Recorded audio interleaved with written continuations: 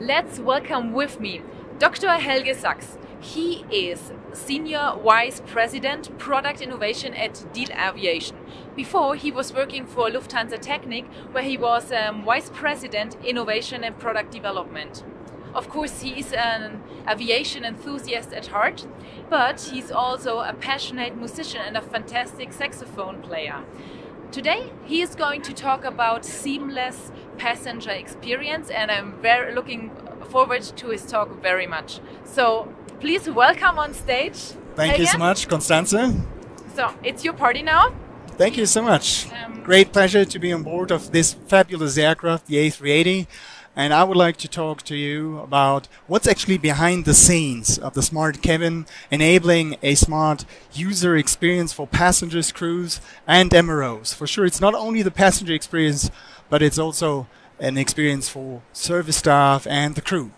What is actually DIEHL Aviation? You won't find the logo of our company on board of this aircraft, but we are the main cabin interior supplier for aircraft service modules like galleys, lavatories, also the avionics equipments on board, crew rest compartments and aircraft systems.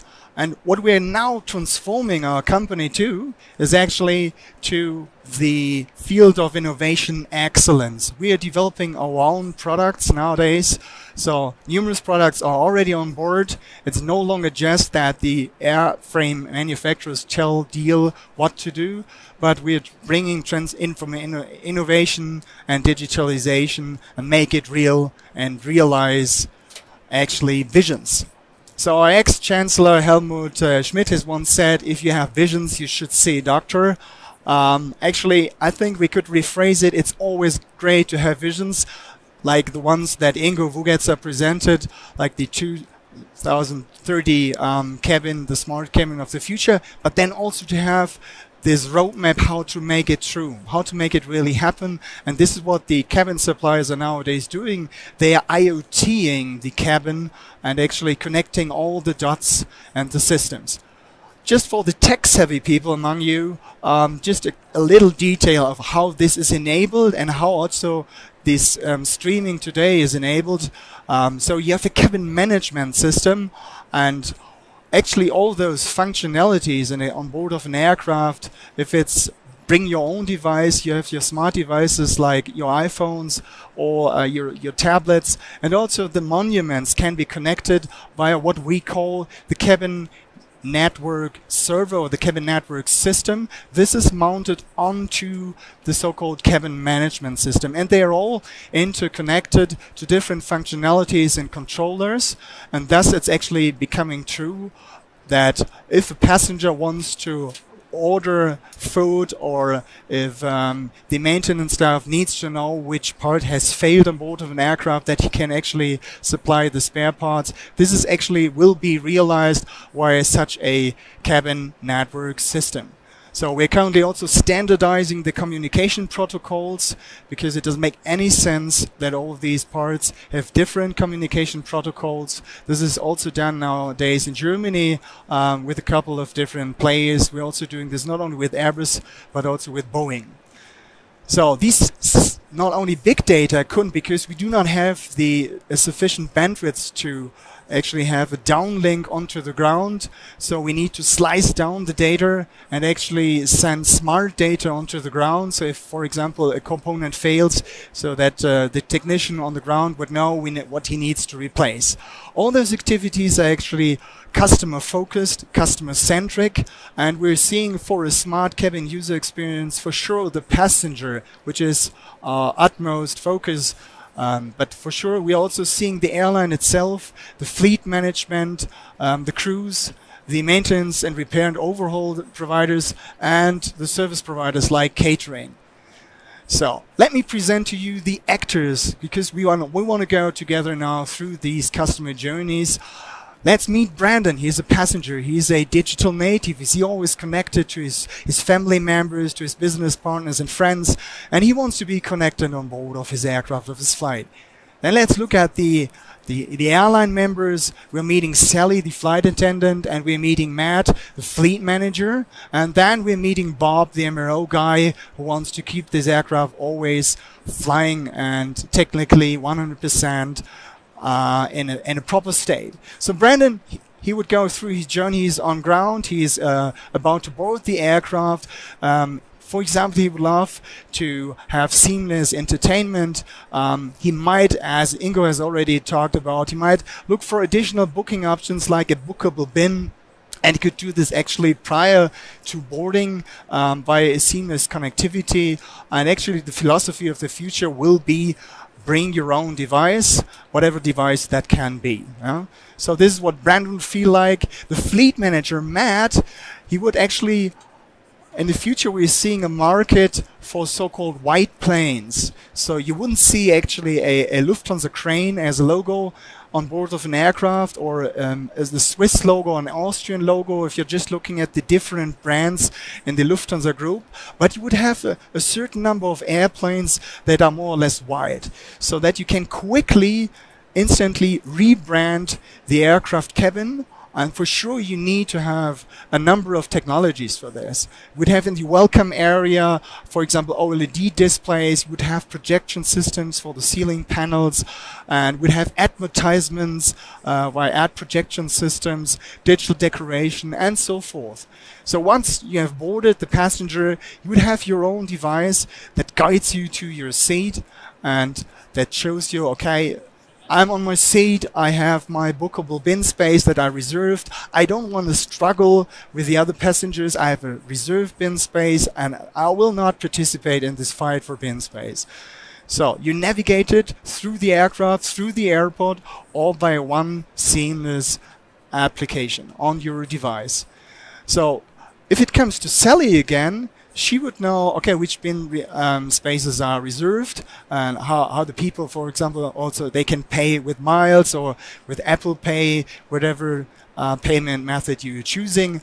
And she would know what's actually the status of the overhead bins. Are they latched? How about the bin weight? And are there actually other status? Is something broken? It would all be those data collected in one application and shown on handheld devices for the crew. This is going to be true or come true in the very near future. If there are critical statuses, like there's an overweight status, bin latches won't be closed, this would become immediately transparent to the crew so that they can directly fix the problem and not just look for it and always take care of these situations. The MRO guy on the ground would know, okay, something technically is wrong, we need to replace some part and repair something, which spare parts need to be replaced and need to be provided once the aircraft is landed on ground. So Brandon is taking his seat, and he would be immediately welcomed, maybe in his feeder flight, just like from Hamburg that I took the flight today. I would land in Munich and like to go on now to Los Angeles. I would have a seamless user experience because I could start a movie and continue with it once I'm on the seat. I would have 100% Wi-Fi connectivity, seamless user experiences for the passengers with numerous possibilities. If it then comes again to the control options, he would be able to watch movies, to control the light, to purchase goods from an online shop, and to even deliver these home. And for example, if you want to reserve the lavatory in the morning, if you want to fresh up, you could also do this via just your own device. Sally would always have a full understanding of how the passenger feels like. Computer vision and face recognition technology would be on board in the future of an aircraft, so you'd know actually how the passengers feel. So, passenger health monitoring, but also are seat belts closed, are the seat bags actually repositioned, what are the seat tables and so on, are they all latched when you're landing, when you're about to land. And for sure, if something goes wrong, once again, Bob would actually receive this information. For example, are there the life vests expired, or any electrical functions of the seat going wrong, the little actuation motors, whatever it is, we would have a full transparency and just slice down the data and send them onto the ground. So Sally, once again, in the galley, she would also have a smart galley, and that would tell her the status of water tanks, the gray water. She would know the status of the consumables of orange juice and whatever food and beverages are on board, and to what consumption level they need to be replaced by the catering staff. The status of the waste bins. And once again, if something goes wrong, these parts can be immediately replaced. We're just about test flying a smart galley on board of a Boeing aircraft, and we are having really good experiences there.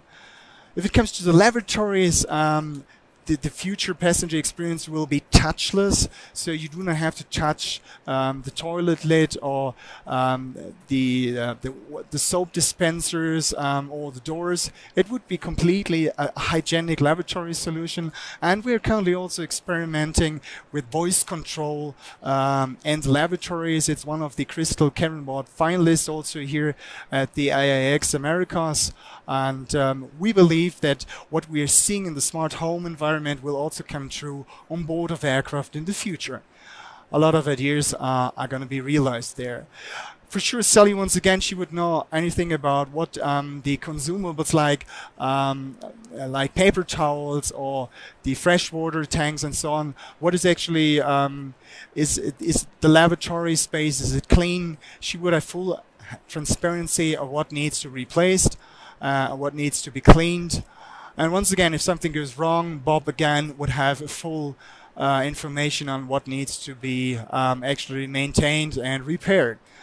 So now when we are about to land the aircraft, Brandon in his user experience, the seamless digital experience, he would actually have full information about how he can most seamlessly go through the airport, where his gate is, and what is the quickest transition time that he can choose. This would also be an information available while landing is prepared. Sally would also have the chance to know if the window blinds are closed and backrest repositioned, tray tables and so on. If something goes wrong, she would have full transparency in the information what needs to be done. And in the end, when the plane has finally landed and something needs to be maintained, Bob would have full access to the information that was actually already sent onto the ground, particularly for minimum equipment list items, and then he can actually maintain the aircraft cabin. If the cabin needs to be reconfigured, there's also technologies currently developed by DIEHL Aviation, for example our passenger service unit rail track system, how we can quickly and flexibly move the seats because the PSUs can be reconfigured. That was a quick look on how we are realizing the smart cabin journey for all the different user groups, passengers, the crews, the fleet managers, the MROs and the caterers. Thank you very much for listening to my presentation. So, Constanze. Yeah, Helge. Thank you so much. It's really fascinating to see what innovations will hopefully be part of the future cabin. So you talked about Brandon, your persona for the passengers.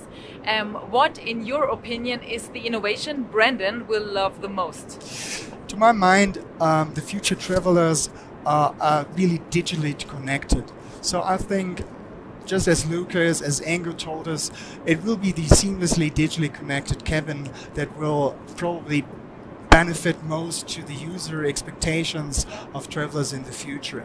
To always have full access also to your preferences. If you're using Netflix or Apple TV, that you have seamless access to this. Yeah. And now, please, a very honest answer. You talked about the smart cabin a lot. So how smart is actually this cabin of these aircraft today? I would say this today's A380 aircraft cabin is not yet as smart as it could be. Maybe now, today, with the FlyingLab, it's even much smarter. But just look, we're not even able nowadays to actually stream this video via the in-seat IFE system. One could do that, but that needs a lot of adaptation in the IFE system. So actually, we believe there's a lot of space for improvement in the future. Yeah. And a lot of opportunities for you, I guess. We hope so. Yeah. Thank you very much, Constanze. Thank you so much for all these insights.